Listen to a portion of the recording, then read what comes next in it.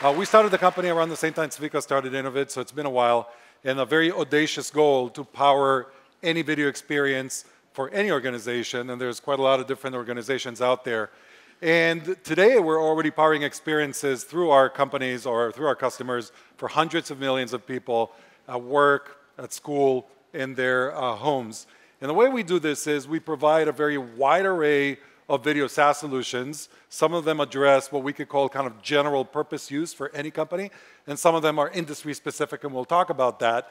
But all of them, and that's very unique for Kaltura, are built atop one single platform as a service with about 1,000 APIs that we had built. Now that same platform as a service is used by our customers in order to customize, integrate our products, but it is also used by some to build whole new separate video products and workflows, and we'll talk about that. You could treat that platform as a service as an end-to-end, what we call glass-to-glass, from the glass of the camera to the glass of the screen management, and it runs on any environment, so we run it on any cloud, public cloud, private cloud, hybrid cloud, on-premise, and basically controls everything in the middle. So how do you upload video, manage it, distribute it, manage the metadata structures, security, analytics, the entirety of the life cycle of video, touching on the creation of video on the left, tools that we provide for capturing video, webcasting it both live and on demand, connecting it on the right to any environment. So it's either our video players or embed codes or video portals that we launch, or integrations into a myriad of different products, as well as running on set-top boxes and beyond.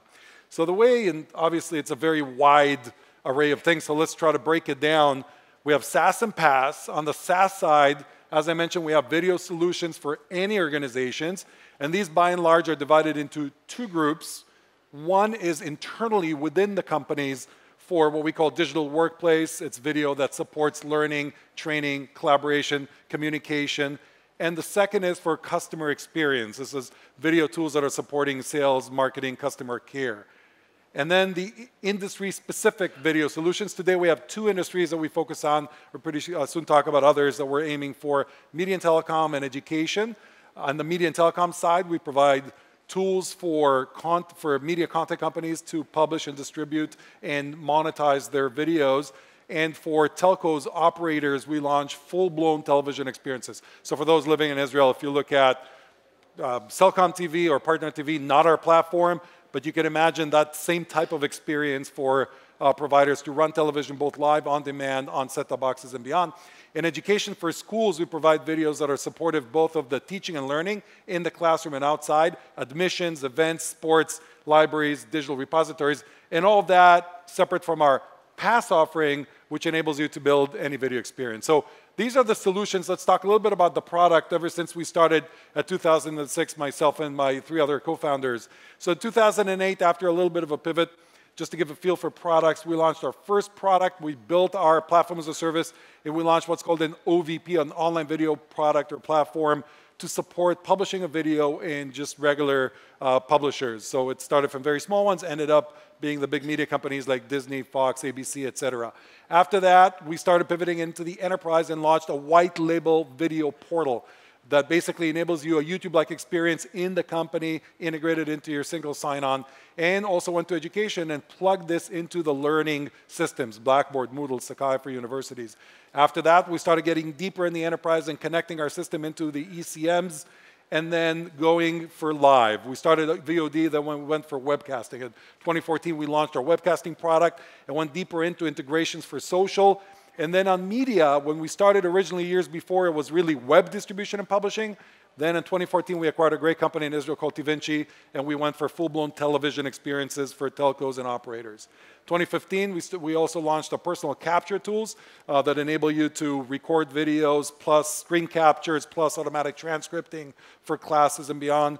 2016, we started selling our PaaS standalone, not just to support our product, and we got into marketing automation, so enabling video as part of Marketo, Eloqua, flows of that nature. 2017, we took our entire television infrastructure and moved it to the cloud, and now we're amongst the very first in the world to offer a full cloud television for the big service providers, and then got into schools for lecture capturing, so getting into your regular frontal captures connected into the hardware devices to transcript everything. And this year, we're working on video for sales enablement. We're going to add web WebRTC. So if you can consider, we already did video on demand and one-to-many through webcast. Now we're going to do one-to-one through WebRTC, and we're going to own the entire video stack in its entirety. And we're also adding some interactive video.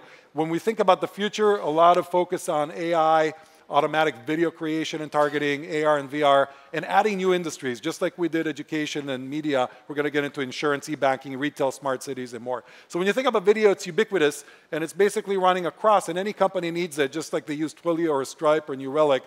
Kaltura is a video company. So we do that for 20% of the Fortune 500, 100, Intel, SAP, Accenture, Oracle, many others. And what's interesting is they use this across the entire use case, from learning, training, collaboration to marketing, sales, and they pay us sometimes north of $1 million a year recurring as a customer. So these are big customers paying for us to be the be-all, end-all. Just a case of SAP, we started with them with a video portal, and today somewhere around 250,000 videos a month with that single customer internally. And then they started using us externally with Hybris, recently adopted it for all of their sales enablement at SAP. So salespeople are sending clips before and after sales meetings, and now in the process of adding it to sales training, coaching, and webcasting. So we go across for all corporate enterprise use for video.